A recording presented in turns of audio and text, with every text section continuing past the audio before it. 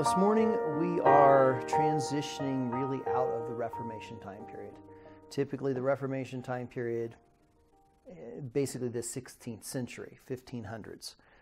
From the early 1500s with Luther all the way to the end, we've seen how it's developed. We've seen Lutheranism, Zwinglianism, Calvinism, all the other isms. We've seen how France and Spain and England and Germany and Austria and Sweden and Denmark and everybody gets involved in it, and there's the continuing challenge with the interplay of politics and religion. Two combinations of things that you really don't like to intermix. And what we're going to see is as we transition into the 1600s or the 17th century, this morning what we're going to be looking at, there's, in Gonzalez's book, there's two chapters, chapter 14 and 15. It's called The Age of Dogma and Doubt, and then the 30 Years' War. As much as I hate to say it, this lesson is one of those things that basically is something that should act as a warning to us today about how we interact with one another, how we interact in the world. And I think it's even telling across religious lines, if you will, even how things are being affected in Islam today because of these very things. So I'm going to go through the material, but what I really want to spend as much time as we can on is the impact and the ramifications and the application. Because again, church history isn't just about, okay, here's what happened. It's, here's the effect of what happened, whether good or bad. And what we're going to see today in this particular time period is a real change to what we would consider the modern world, Europe, change in thinking in particular, and as it affects Christianity. And it doesn't matter what form. It doesn't matter what ism you come from. There's a form that is significantly affected by all these different kinds of things. So we have to be very careful as we look at the lessons this morning and learn them. So forgive me for doing that, but don't want that silly thing to pick up on the recording. Electronics, good stuff, bad stuff. All right. With that said, the 30 Years' War. I've joked about this during several lessons. At least it wasn't the 30 Years' War. I'm going to give you a very short synopsis of when we look at the 30 Years' War this morning. There's so much more that goes on to it, and as a military historian, I also am quite fascinated by the war itself for a lot of other reasons, but we're going to look at it in particular, how it affects people in their thinking and why it affects people in their thinking. The things that we're going to also see is the idea of faith is going to be questioned by the end of this. How in the world could we believe such things if this is the result? And this is where our lesson is going to come in, and what people are going to turn to, and we're going to see in our coming lessons, is to reason and to quote unquote natural religion. Natural religion is what we would basically go back to and call paganism, or our modern environmentalist movements and things like that. Natural religion, worship of nature, and things like that. We're going to see all of these things and these movements begin in the change of thinking. And like I tell people in the hermeneutics class and here, it's whatever your presupposition that you begin with, most people are very logical to follow it to a conclusion. If you begin to doubt what you believe to be true, what happens? You either double down and just hold your breath, right? Or what? You leave it. You go searching for something else. If you say, I question this, there's nothing wrong with questioning things, right? It's good to question, ask questions so you don't get locked in like we've already seen. The whole Reformation was a good thing because questions were asked. But if you get too questioning and you've lost your faith in something, you get problems, and that's what we're going to see. So let's begin with the seeds of war, because this is like anything. Any eventual outcome is preceded by something that's, the seeds are planted, it gets watered, and it starts growing, and then it bears fruit. And the 30 Years' War is the fruit bearing of the seeds that were planted. And the 30-Year War itself becomes a seed that's planted that's going to bear fruit into the future. So it's kind of interesting, like we said. Reaction and reaction. Well, when we get to the end of the 16th century or the end of the 1500s, we end up with Rudolph II, not of the reindeer type, but Rudolph II was emperor in Germany. And he wasn't particularly trusted by his subjects, nor was he a particularly good ruler. So that's already telling you something. I don't trust the guy, and he's not very good at it anyway. He had been educated in Spain. Okay, so if you think the Germans had this guy educated in Spain, and who was he educated under? He was educated under the Society of Jesus, or the Jesuits. Okay, and those were the shock troops. Those were the counter-Reformation folks for the Catholic Church. So he's already in a bad situation with his local folks. So you can understand why he probably is not well trusted, and then his competence isn't real high to start with, on top of that, if you will. So at the beginning of the 17th century, in 1606, in, I think it's Donauwörth, Germany, riots begin. And this is because the city had adopted to become Protestant. Remember, and these are the days when we want to be Protestant. Okay, everybody here, you're Protestant. Really? I'm Protestant? Well, yeah, the city just declared itself Protestant. So if you're Catholic and you're going, yeah, but I didn't decide to be Protestant, you're kind of out of luck. What ends up happening here is this borders a staunchly Catholic region of Bavaria. So your neighbors are staunchly Catholic, and you decide to become Protestant, which doesn't mean everybody in the city is going to be Protestant. So they basically come to this conclusion that, all right, Catholics, you can stay here in the city, you can exercise your faith, but there's a restriction, only within the confines of the local monastery. So that basically says all those Catholic churches out there, nope, but if you want to be a Catholic, go to the monastery, be Catholic. In those days, that was fairly reasonable. To us, that would be like, you've got to be kidding me. But in those days, if you've got princes and rulers and people deciding the city's this or the city's that, because guess what's going to happen? What do you think is going to happen to this city?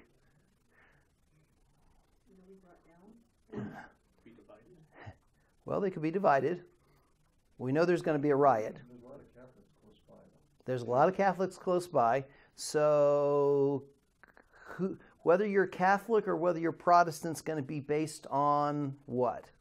Whose army is stronger? Whose army is stronger? Yeah, exactly. Who wins the battle? Congratulations, we're now Catholic again, because this is what we're going to find out.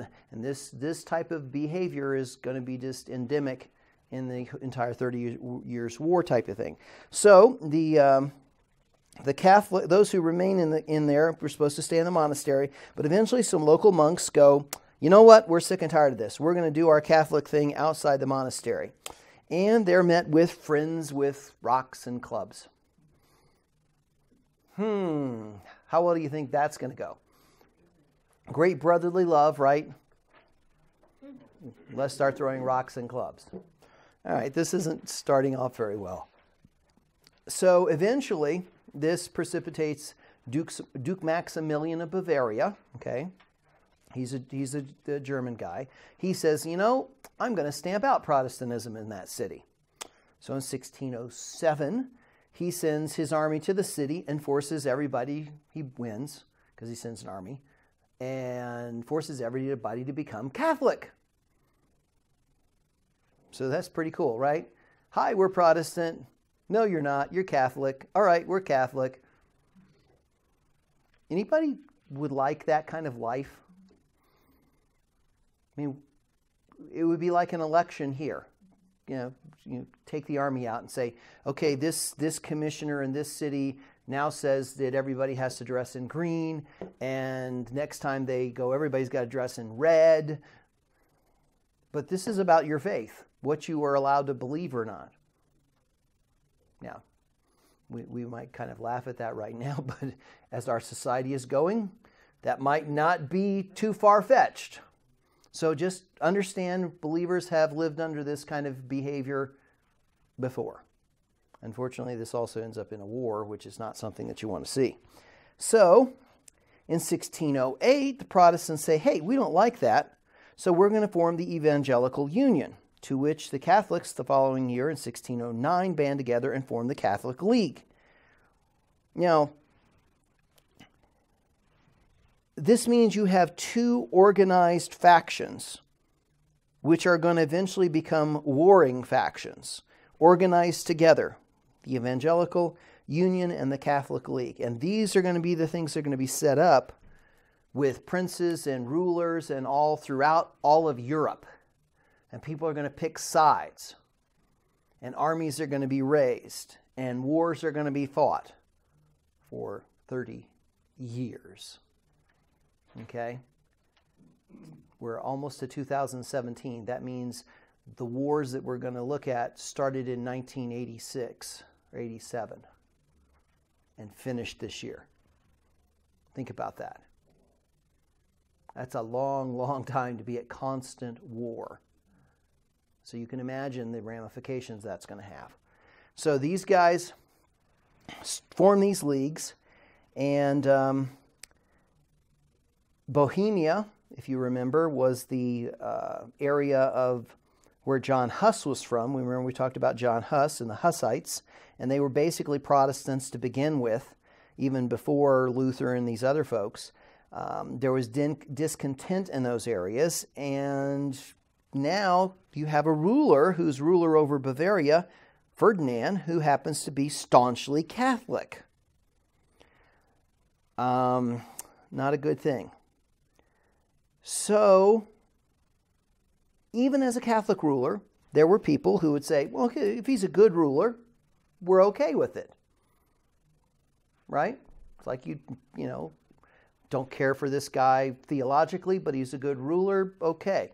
Well, he wasn't a particularly good ruler on top of it. If you notice here, guys, a lot of times people will put up with a belief system with a bad ruler or ignore the belief system with a good ruler.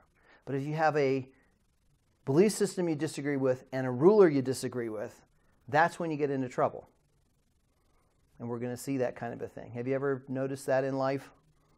I don't agree with that person, but they're a decent guy type of thing. Or I do agree with them, oh yeah, they did some bad stuff, but I'll overlook it. People are very good at that. Well, here, he was neither. So Bohemia, already Protestant, already has a long tradition. They're starting to get a little bit upset. And so they don't like it when the king doesn't listen to them by some stuff that's put forward by the Royal Council in Prague. So they revolt. Not a good thing, but they did it. And they actually, this was a humorous thing, sort of. They actually threw two of the king's advisors out a window, but they landed in a pile of garbage, which broke their fall in May 1618. So it was merely a slight to their pride. It probably wasn't too good. Some rulers of the king's advisors are usually dressed nicely. You can see these fancy guys tossed out a window, and they were intended to kill them, but they landed in a pile of garbage. Which I'm just looking at it and going, let's see, there was a pile of garbage big enough outside a window where royal and governmental people met that they landed in the pile of garbage. Talk about city sanitation. I'm like, really? So just little things like that, you kind of go, maybe we don't have it so bad after a while. The streets weren't quite swept. Well, this was big enough pile of garbage that you could throw two guys out the window and break their fall. So that tells you a little bit about Prague during that particular time. And by the way, that's how all major cities were like. So sanitation is a relatively modern thing. So this is known as the Defenestration of Prague, 1618. This basically begins the 30 Years' War. All right? And it's broken down into 4 sections: the Bohemian Revolt, the Danish Intervention, the Swedish Intervention, and the French Intervention. And it runs till 1648. If you really think about it, that is equivalent of a whole generation plus in those days. Once you got past, in your 20s and 30s, you typically lived into your 50s, sometimes 60s. But a lot of people, half the population died before they were age 5. Now, what do you think is going to happen when you have continuous war for 30 years, given that outside the royal quarters you can have a pile of garbage big enough to break 2 men's falls? Things aren't going to look so good. And it's really hard for us to even contemplate what it would be like to be at war in your country for 30 years. And there was no grain reserves and stuff that you could go pull back on. If your crops failed, you died. If the army came tromping across your fields, too bad. And you can imagine if people in your family were killed and, you'd get pretty upset about it. And okay, yeah, I'm going to go to war. But eventually, after 30 years of that, what do you think is going to happen to your attitude towards a lot of stuff? Cynical. Very cynical, yeah. And that's what we're going to see. So let's give you some highlights of the 30 Years' War. You can already tell it's going to be really pleasant. And like I said, the Germans joked in World War I, at least it's not the 30 Years' War. Well, fundamentally, more people died and there was more devastation in Europe in the 30 Years' War than anything prior to or afterwards up until you get to World War I. And the only reason World War I had more killing is because of modern mechanism, machinery against ancient tactics and bad medicine. Okay? Europe lost a generation. Basically, that's what you're going to see here. A loss of a generation plus in the 30 Years' War. So, after this defenestration of Prague, you end up with Bohemia is going to brace for a counterattack. So they ally themselves with Frederick, the Elector of Palatinate, and he was primarily from a Reformed area, so he was a logical ally. And then the rebellion spreads to Silesia and Moravia, which basically is modern day, if you look at Germany and Poland and Czech Republic and Slovenia, it's kind of down in the Czech Republic, or what used to be Czechoslovakia, kind of in the middle Czech Republic. So it's a little bit north of Austria. You got Bohemia, you got a whole bunch of other areas right in that. So think of southern Germany, southwestern Poland, southeastern Germany, Czech Republic area. So it spreads into that area. And this is also, remember, we talked about the Moravians. Moravians are from this particular area. These were some of those who eventually had the rebellions and then end up with the Mennonites from Minos, Simon Minos, who's actually from Holland, Netherlands area. So all these, that's this particular region we're talking about. So it starts there, and so Ferdinand II, who's the emperor, calls out Maximilian, who is over Bavaria, and the Catholic League to subdue the revolt. And they're very successful, and they force Frederick to be deposed, removes him as authority over his hereditary lands. The Protestants, of course, now are under a lot of persecution because they were sort of in charge. Now they've been beaten, so now they're under persecution. So in Easter 1626, so if you notice we've moved from 1618 to 1626, so we're beginning into the Danish intervention time period, it was decreed that anyone in Bohemia who did not convert to Catholicism was required to leave the country. With that decree plus the war that had been fought up to that point, Bohemia had only 20% of its population of 1618. And this is 1626. 80% of the people either dead or gone. because they had to leave the country. And of course, where are you going to pick up? Just move to the big city and go to the factory. They didn't have any of that stuff then.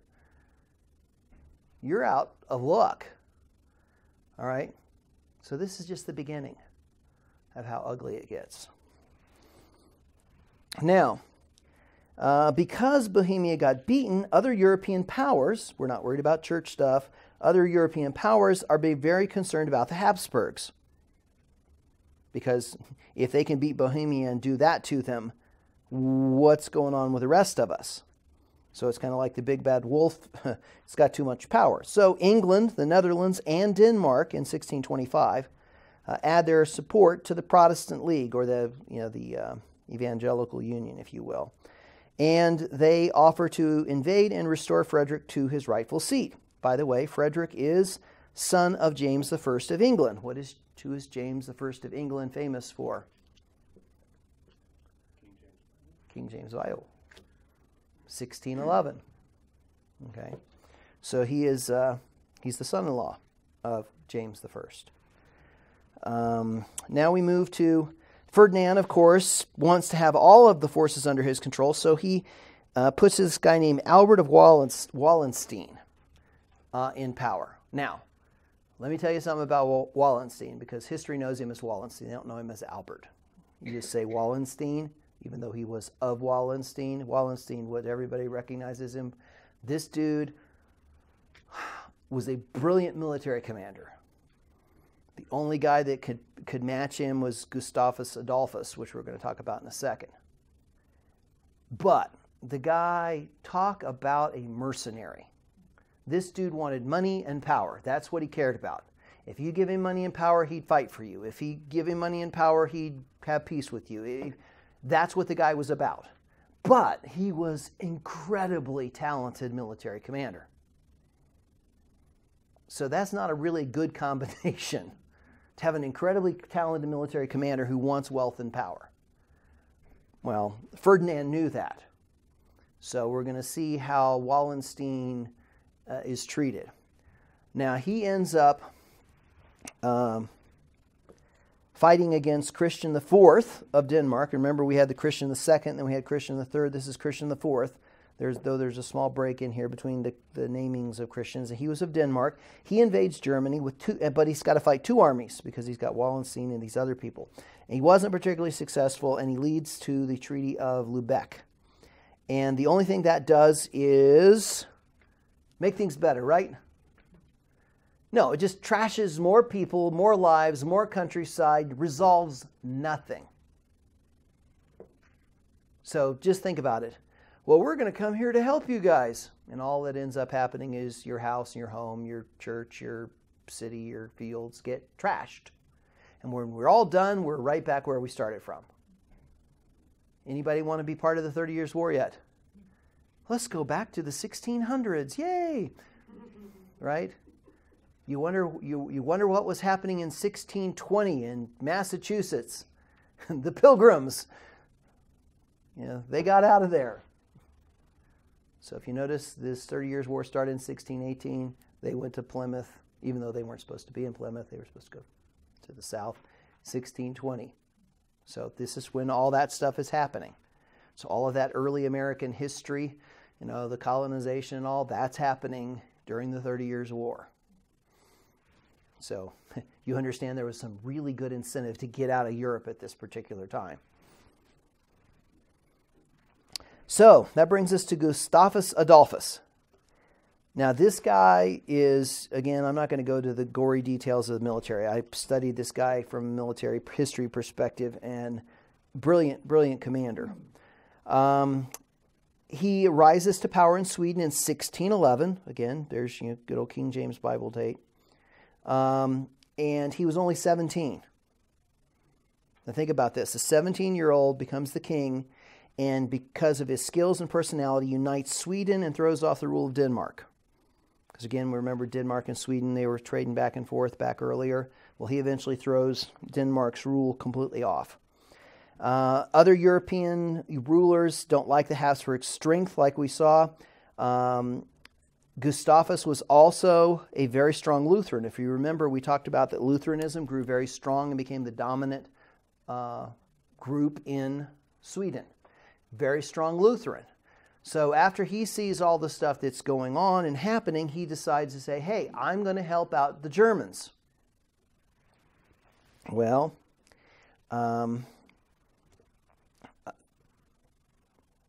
in between this time, by the way, Ferdinand disbands Wallenstein's army. And because he's a great military commander and all he's interested in is money and power, that's a pretty smart move. But Gustavus wanders into Germany and says, hey, I'm going to help. But, now watch this, Gustavus Adolphus, besides being a very good military commander, he wins some battles. But then he is kind and tolerant in Germany, even of the Catholic rulers. It's like, look, I don't agree with you, but, you can believe what you want to believe, but let's stop these other guys. Now think about that. Very, very strong Lutheran, very devout Lutheran. But the Catholic rulers realized that he was a better guy to be allied with than it was to be allied with Ferdinand and having Wallenstein come in and pound on him. Because of the guy's kindness and his tolerance. Not tolerance of, okay, anything goes, but tolerance is, I understand what you believe, I don't agree with it, but you're citizens of this region. So that kind of a attitude made a massive difference. Because what did Christian IV come in? He just came in and trounced things up. Nobody liked him. Gustavus Adolphus comes in a much different manner. So he starts gaining allies. He starts gaining support, even from those who disagree with him theologically. Now that's a lesson that a lot of us can learn. Because there's lots of people all over the world that may not agree with you, but you can still learn how to get along. Be kind, all right? Now, he's not going to get to be kind to everybody. Remember, so far as it depends on you, be at peace with all men. Doesn't always depend on him. So, guess what he becomes? Really good general. So, in France, you have, of course, the French are involved in the middle of this, is you have France being effectively ruled by the Catholic Cardinal Richelieu. Anybody know of an author in some series of books that are associated with Cardinal Richelieu? The Three Musketeers. Oh, come on. Three Musketeers. Cardinal Richelieu was involved in that. So that's the setting. So Cardinal Richelieu was there and the Three Musketeers. So you end up with these guys, Richelieu saying, okay, well, how can I get back at, Spain and the Habsburgs, right? He's a Catholic cardinal. But what does he end up doing? He allies himself against Ferdinand and Wallenstein and these guys. So you're going, wonder what Richelieu's really about. He's not so much worrying about his religious stuff anymore. Now, of course, he'll turn back and forth because that's Richelieu. But he is a guy who allies himself with this league to fight Ferdinand. Because again, it's France and Spain against each other. So he continues with this. And Gustavus says, okay, we'll let you help us as long as not one speck of Germany becomes France or becomes French.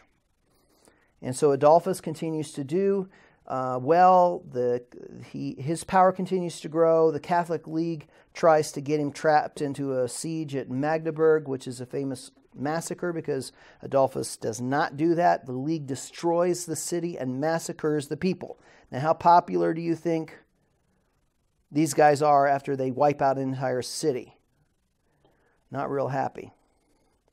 So they try to then attack Adolphus at Leipzig, and they are totally destroyed. So again, Adolphus, the tremendous military commander. His allies continue to win parts of Germany and Bohemia, and the League that's now defeated sues for peace.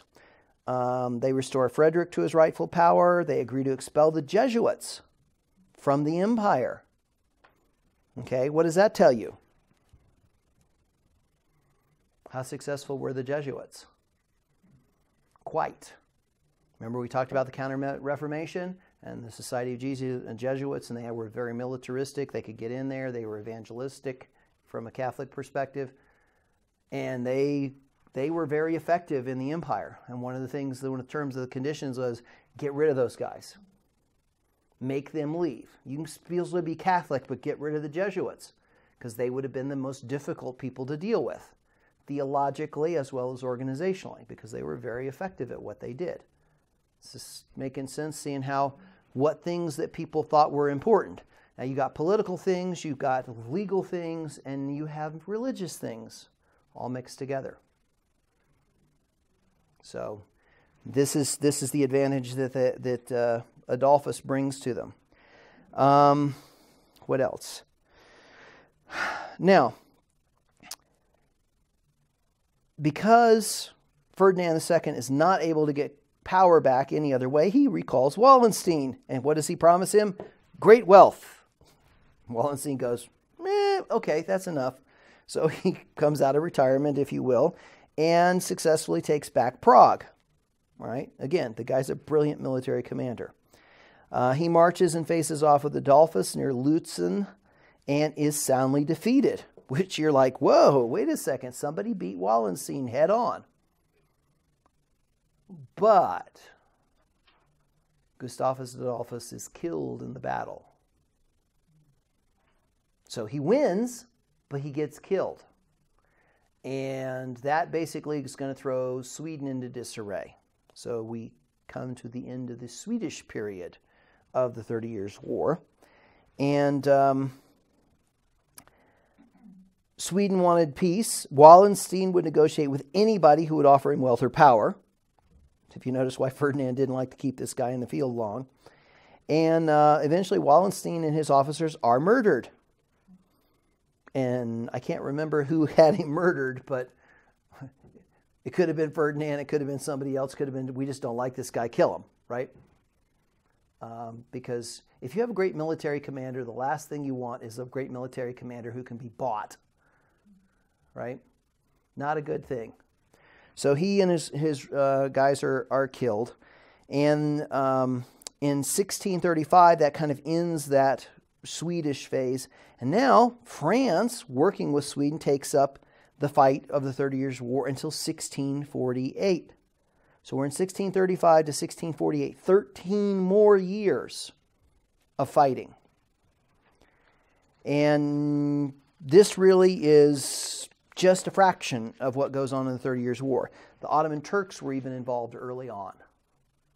So from a European perspective, this is like World War I. I mean, you had pretty much everybody in Europe at war with each other that had any significant power. All right, I'm tired of explaining it, and I didn't really explain it. How tired do you think people would be of living it? Not particularly happy with any of this. Now, if you're sitting here going, you know, am I Catholic? Am I Protestant? Is communion given in two kinds? Is it transubstantiation, memorial? And you've been running for your life and your family's life for 30 years. Are you worrying about great theologic differences between people? Or are you beginning to go, I'm not so sure about this? Well, the results of all this stuff is people begin to question, if this is Christianity and the varying forms and all, why should I believe any of this after 30 years of this nastiness? Now, remember, everybody's wrapping this in form of religious righteousness, right? Even though 90% of it has nothing to do with religious anything. It has to do with power politics of the European stage. But the moment you wrap it in righteousness, guess what's going to happen? Guess who takes the blame? The church does. Not the politicians who use it. The church does. The politicians got away with all of it because everybody goes, they're politicians. They're kings. The people who come out looking bad in this is the church of all flavors and varieties. The French, the English, the Germans, from a nation-state perspective, their rulers come out looking really good. More and more power. And what do you think their issues are going to end up being? What are they going to be paying most attention to?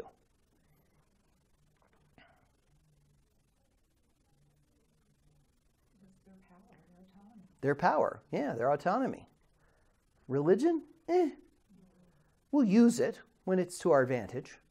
And we're going to see this isn't instantaneous. This again, the seeds were planted to get to the 30 Years' War. The 30-year war now plants the seeds for a whole bunch of change that's going to follow on, the logical things that are going to come out of it.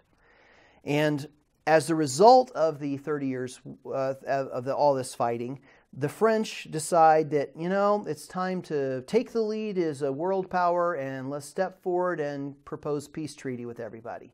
And they do, and it's called the Peace of Westphalia. And this is established in 1648. And all of the kindness and religious tolerance and all that stuff had absolutely nothing to do with religious tolerance whatsoever. It basically said, let's just leave things alone. Let's put them back the way they were. Let's stop fighting. And they basically said the buildings, the holdings, all returned to the status they held in 1624. And there's a general amnesty granted to all those who rebelled against their rulers, except those who rebelled in the hereditary lands of the Habsburgs. Okay? So if you were part of the hereditary lands of the Habsburgs and you rebelled, they could do with you whatever they wanted. Anybody else, all is forgiven. Not forgotten, but forgiven. So the 30 years were just... 30 years accomplished nothing, except destroying most of Europe, in particularly Germany, because that's where most of the battles were fought. Germany, France, etc. There were battles elsewhere, but that's where the dominant stuff happened.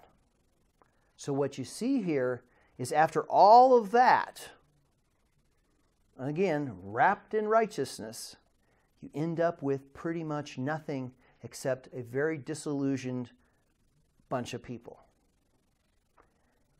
That plants a lot of seeds for the future. So let's talk a few minutes about that. We got a couple minutes here. Let's talk about the indirect results. Well, a little more quick change artistry for failure to delete things from a disk. It's quite amazing when you forget to do stuff like that. So let's now look at some of the indirect results of the 30 Years' War and some of the things that are going to come out of it. We've talked about the Peace of Westphalia, and it really is sort of a peace that is trying to end just the most brutal fighting that, honestly, Europe had seen up to that time period. And the result of this peace and the things that are happening out of it aren't toleration for the sake of, hey, we're all getting along theologically. It's more toleration of, I am sick and tired of fighting. People are like, all right, it is not worth fighting over these things. These are just not places where we want to have any war. 30 years of having your countries just shattered, your young people killed, your economy ruined, your towns burned, your fields, your crop. It's a horrible situation. And so people become kind of disenchanted. They become actually disillusioned with the faith of any kind. They're going, well, if you're a Catholic, that didn't do you any good. Well, if you're a Lutheran, that didn't do you any good. If you're a Calvinist, that didn't do you any good. If you're Anabaptist, that didn't do you any good. Zwinglian, it didn't do you any good. So, was anything really profitable that came out of this? A matter of fact, is this theology stuff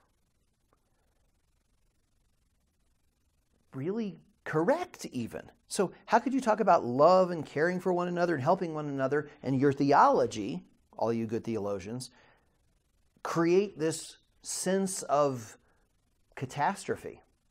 Now, to be fair, it wasn't the theologians creating the catastrophe.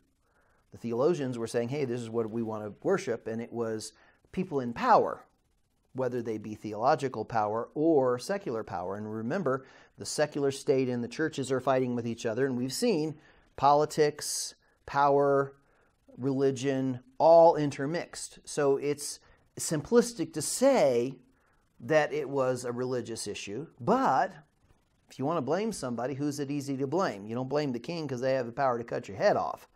You don't blame your ruler, even though you might. What you're going to do is you're going to blame the theologians, and which is what happens with many people. Matter of fact, many rulers. A lot of the rulers are kind of going, I don't really care about this religious stuff anymore, particularly. I can use it when I need to, but I'm not really going to care about it that much. Now, there are some that do care about things from a religious perspective, but most of them are just going, hey, I've got power now. I don't have to worry about these church folks anymore. I don't have to worry about the Pope anymore. And these are the things we're going to see development that comes out of the 30 Years' War and all of the horrors that are put forth. So what would you think might be the things people turn to instead of a religious view of life? Because again, it doesn't seem to be producing too much. I mean, these are things that we hear today. What are some of the things that people might turn to? Yeah, reason. The humanistic idea. And we're going to see that these thoughts and ideas start developing. So reason. Okay, man can reason it out. We can figure it out. The age of reason, which is what's going to be coming. What else? What other things might? Religion? Well, yeah, religion, but what kind of religion? There's other faiths. Well, yeah, Buddhism and things like that haven't shown up in Europe or things like that. But what other religions have been hanging about, who've been there? Think about what Rome used to be. Yeah, the paganism or the natural religion. And so a lot of people start turning to either reason, okay, here's how I can think it all through, or they turn over and start looking at, the earth and the sky and, all these things and turning back to a lot of the pagan religions, the Druids and Celtic things and, all the stuff that people used to look at. And later on we're going to see that you kind of get that nature movement, and aren't we seeing the same type of ideas even today? Well, religion's dead, but I've got this spiritual idea and it's nature worship, or we can think it through and we've scientifically can solve the problems. We still have these things today. There are different forms and different morphings of them, but faith, which looks like it produced all these wars and bloodshed and hatred, is now being blamed, and people turn to reason and natural religion. And so these are some of the indirect results of this 30 Years' War and all of the horror that came about it. It propagates itself in Europe, and it spreads to the U.S. and around the world through European expansion and other things like that. We're the inheritors of it all. And we're going to see as we progress further in church history, we're going to see this is going to develop theologic movements, this is going to develop interpretive movements, this is going to change a lot of the way people see church or are involved in church because of these very things that we've just discussed.